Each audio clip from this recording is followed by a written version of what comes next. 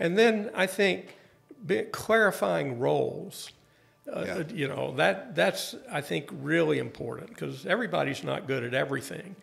You know, for instance, as a leader, you surround yourself with folks that they're very strong in an area you may not be as strong in, but collectively we get more done.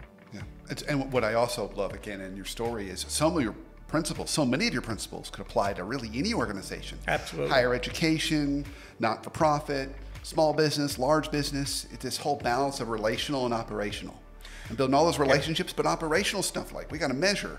We got to be really clear on our goals. We got to be really clear on our roles.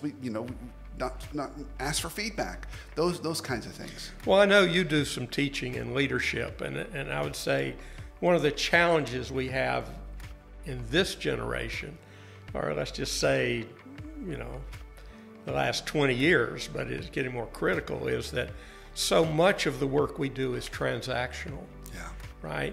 And it can be done with a computer, or we can have a Zoom meeting or a Microsoft meeting. Out in the world, things are done in relationship. And if I can do anything when I teach a class, it is to say that it is relational.